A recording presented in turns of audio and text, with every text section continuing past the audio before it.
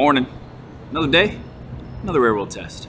Today, we're doing it on the Microsoft Surface Laptop 4, which might look very similar to the Surface Laptop 3, but there are some big changes, actually, which we'll talk about a bit later. Now, if you're not familiar, a real world test, I'm gonna go through my normal day using this laptop. We'll check in on the battery throughout that day, we'll check in on the performance, we'll talk about some of the features I like and don't like, all while we kind of explore a new hood. But, first things first.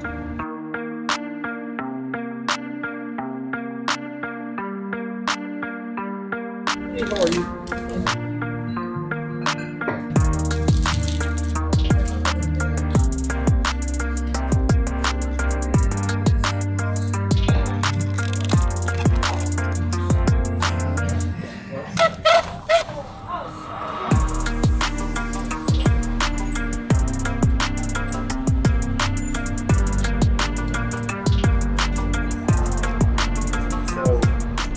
Coffee. Check.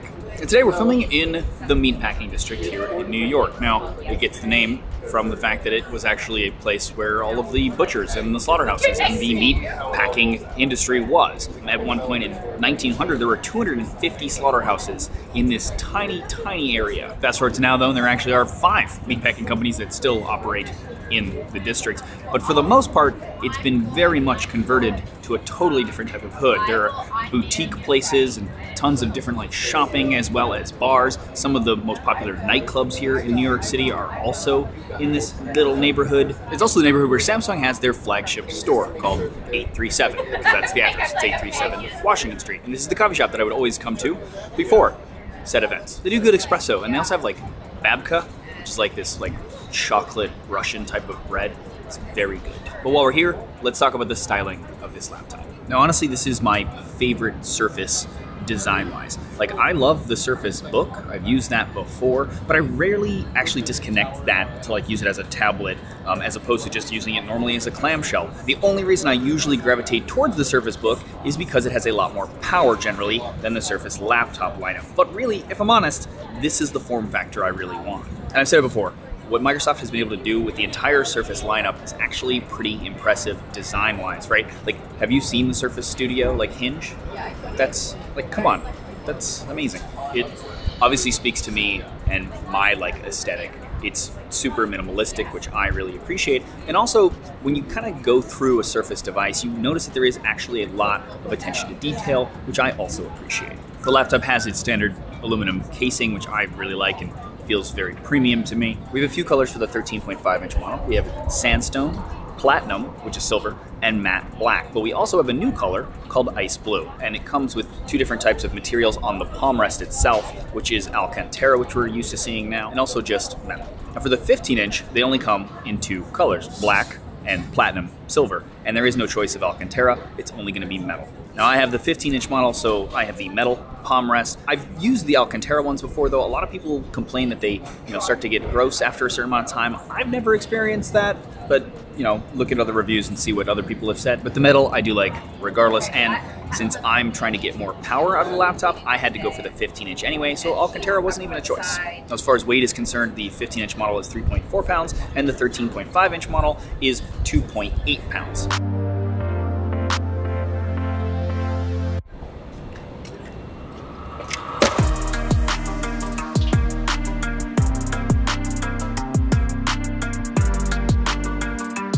The meatpacking district is actually really popular with photographers and filmmakers because of the kind of quaint little streets that they have here, which are not cobblestones, as we learned in my last video. They're called set or Belgian blocks. Either way, they make for good photos and they look nice on camera. Speaking of, there seems to be some sort of like fashion shoot happening as we speak, which is probably a good segue to talk about today's sponsor, Thread. Now, Thread is a website that, after you answer a few simple questions, helps you find clothes personalized to your style, size, and budget from a ton of well-known clothing brands. After you sign up, you'll receive tips and outfit ideas tailored to you, and even have your own professional stylist assigned to you to give you more ideas and answer any questions that you might have.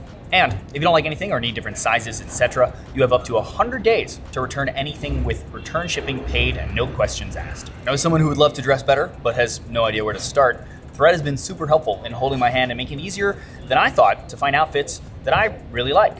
Right now there's a discount of up to $30 for all new US orders, as well as up to 20% off any order over 75 pounds for anyone in the UK. Additionally, Thread is going to choose 6 people who sign up through my link in the description below at random to each receive $100 in-store credit. Go check it out, and thanks again to Thread for sponsoring this video.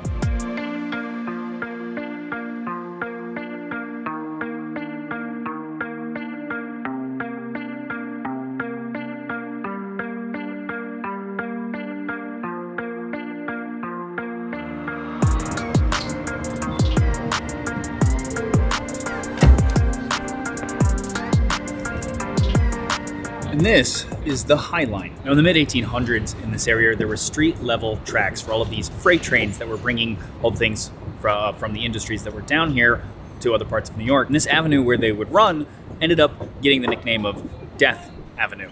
And that was because it was quite dangerous, because pedestrians would just kind of walk across these tracks and get hurt all the time. Now, in the 1920s, the railroads actually hired a bunch of men on horses to block people using flags as the trains were going by. And they were actually ended up getting the nickname of the West Side Cowboys. Eventually in the 1930s, they realized there was a better way to do this. And they actually started creating and finished an elevated railroad along this highway. Now, the use of that railroad obviously declined, as these things do, as the industries changed here, the meatpacking industry, for example, being one of those. While a lot of people wanted to demolish this elevated railroad track, a lot of people realized, you know what? Maybe we could turn it into something better. And then some of the people started coming up onto this High Line, which was not used in a long time, and realized that there were wild plants all kind of growing on it. And that gave them the idea, why don't we turn it into a park? Now, since then, parts of this railroad have been converted in segments over time, and it's now a full 1.45 miles of park, essentially, with over 500 different species of plant on it. And they've also do all these interesting like art exhibits, and you can find sculptures and things that kind of, and paintings as well, that just kind of rotate continuously. It's a lovely little way to kind of utilize the history that was here instead of just tearing it down and trying to build something else. While we're here though, let's talk a little bit more about the hardware of this laptop. Starting with the screen, it is almost bright enough for me to see it in, well, on this cloudy kind of overcast day, but just barely. I kind of wish that the screen was a little bit brighter, because if it was brighter out here, I probably wouldn't be able to see it very well. And the more I use Surface devices, the more I start to realize how much I like their kind of more unique aspect ratio of 3:2. What that means is you actually get a lot more vertical space than you would normally with a 16:9 screen. And for me, I realized that that does actually help if I'm viewing, say, web pages and I want 2 of them side by side, or a document I'm writing in and, you know, notes on the other side, etc. Anything that is like obviously more vertical type content, it actually makes it pretty useful. Also, that screen is a touch screen, which is not really necessary to me, but it comes as that as standard. All of the models have that, so you kind of can think of it at least like maybe think of it as like a free bonus, sure. And also, like most Surface devices, that screen supports the Surface Pen. I'm using the Surface Slim Pen here, which I used with my Surface Duo that I did a video on a while ago. But it is, of course, sold separately. Now, moving on to the keyboard, I really like typing on it. I don't really understand why, because it's not the most clicky keyboard. It's almost kind of cushiony, soft, but there's something about that that kinetically is really pleasing. I don't know, they just did a good job. I appreciate typing on it. Also, the trackpad is another thing they did really well. It's large, it's very smooth, and actually, if I'm honest, it's probably the best trackpad that I've ever used on a Windows device. Now, for ports, we have one USB-C port. Of course, personally, I wish that there were more of those on there. Also, it is not Thunderbolt capable. And we also have an old school, if it's safe to call it that, maybe not yet, but soon, I hope, USB-A port. Of course, as is Microsoft's kind of MO, they need to be backwards compatible for as long as possible. They just have a lot of corporate customers that have old peripherals or running old software, for example, etc. And so the USB-A port, it makes sense for now. And lastly, we have the Surface port, as it's called, which I kind of think is dumb, but it's their proprietary kind of charging port. They also do use it for their proprietary Surface docks, and I'm assuming that that's why they keep putting it on things, because they want people that have those docks to still be able to use them, obviously.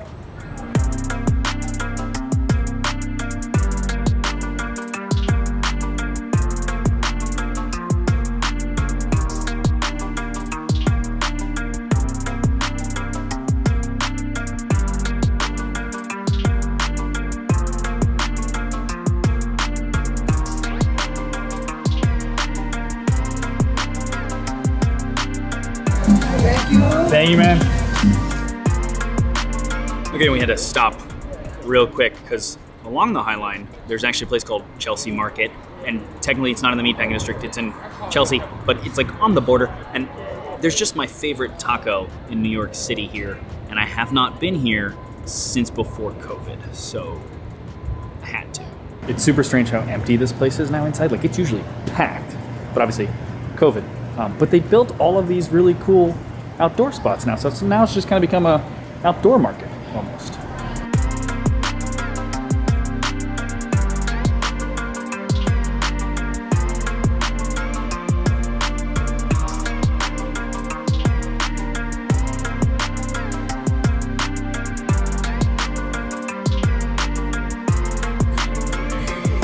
Okay, and now we're at a place called City Winery. Now they have locations all over the US, but this one actually opened during COVID. And I've always kind of known that they did food and they obviously did wine. And they're actually quite known as a music venue because one of the owners of this place actually started the Knitting Factory, which is a super famous place that's actually close to my house in Williamsburg in Brooklyn. And so that's kind of carried over into this place as well. But not only that, I just learned today that you can actually join the Barrel Club and have your own barrel of wine made here for you to come drink whenever you want. And now I kind of want to do that. Regardless, while we're here, let's talk about the performance of our laptop. You have a lot of choices with the Surface Laptop 4. You have the aforementioned sizes and colors, but also the choice of an Intel i5 or i7 or AMD Ryzen 5 for the 13.5 inch and either an i7 or Ryzen 7 for the 15 inch. Something interesting though is the fact that the AMD models have Surface Edition processors, which means that Microsoft and AMD co-engineered them together. The idea behind that is to optimize battery life, performance, etc. It's actually something that both companies do on their Azure cloud products, their servers, and even Xbox systems, so it just kind of makes sense. I already did a video on Intel's new Xe graphics, which I'll leave a link here because it did impress me, but I asked Microsoft to send me the top AMD model so that I could check that out, and that's what we're using today. Now, I've seen people complain that this is technically an older generation of AMD's processors, and that is true. But it makes sense if they've been co-engineering it during the creation of the Surface laptop, that's what it would probably launch with, as it just takes time to do that.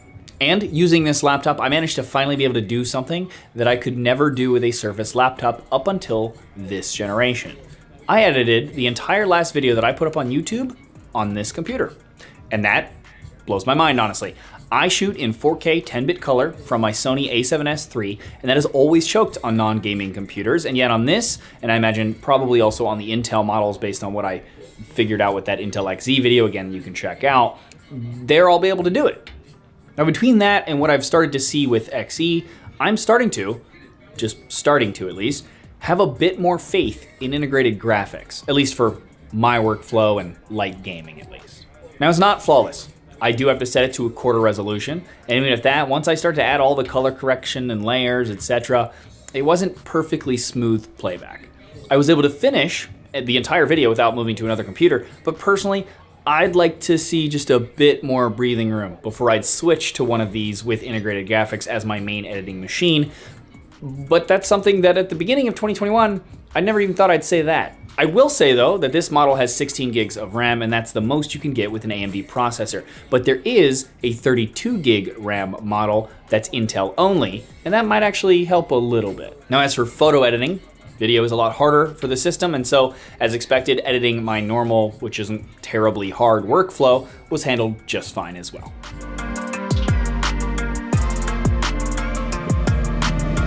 Hello.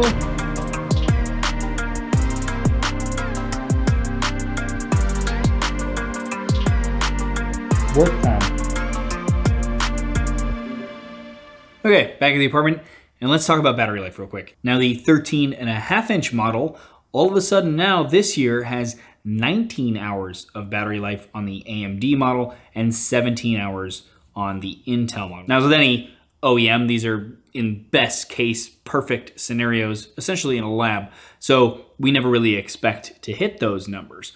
But I did test it in a few different scenarios, and here's how it did in those.